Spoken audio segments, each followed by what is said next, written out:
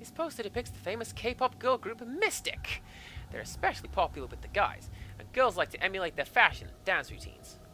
Can't believe they're about the same age as me. They need to have an Overwatch collaboration is what they need to do. I don't have a map of the area. Stop checking the map.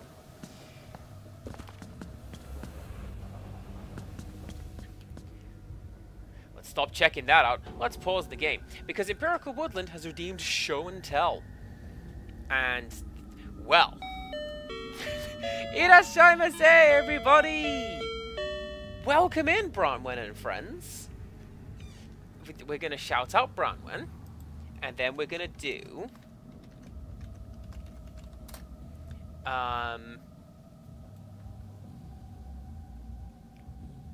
we are going to shout out Bronwyn. Oh, there you go.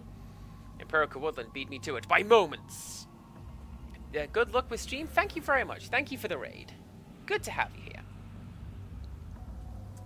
We're going to go to this screen over here because Empirical Woodland has redeemed Show and Tell with remarkable timing. Again, if I didn't know better, I'd say he knew what it was. Because it's a pigeon! This is a pigeon sitting on my back wall. Because, for whatever reason, while I was shopping, I thought to myself, do you know what I'm going to do? It's like £1 for a, what, 500-gram bag of mixed nuts. And birds like nuts, and it's good, it's got protein in them. So what I did, I picked it up, and first thing in the morning when I wake up, I throw a handful of nuts out onto the roof, and what's actually really interesting to me is that different birds eat different kinds. The pigeons, they go for the small ones like the almonds.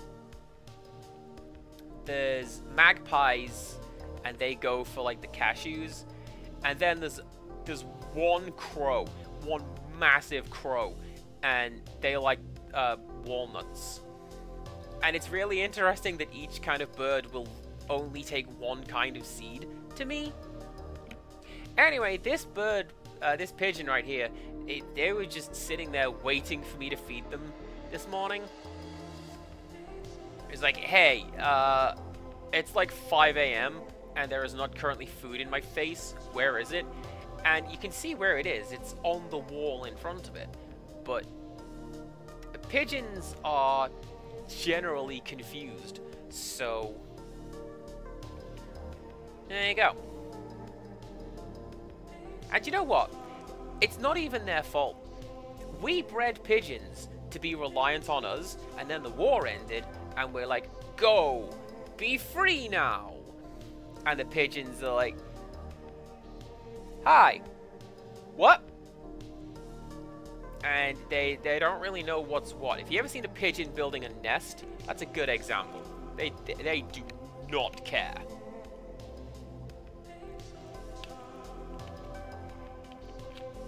And for people who have just raided in, and for the VOD, because I'm going to clip this as I often do, just before Empirical Woodland had redeemed Show and Tell, I paused the stream briefly so I could go and throw a handful of nuts on the roof because I had a group of pigeons standing out there looking real confused at me.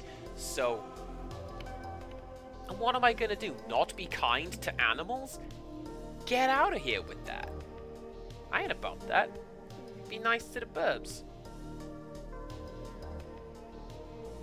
Anyhow, that is today's Show and Tell. A lovely pigeon waiting for me to feed it. And I did. They're still kind of skittish. They don't let me get close, but like, this is close. That's not bad, right? Also, I like this down here. Rixtrus is absolutely correct. 5 AM, sitting on my roof, a group of pigeons, and Empirical Woodland just peering over the edge. It's like, alright, I'm going to chase them off. They're going to have the sunflower seeds and the almonds. I'm going to have them cashews.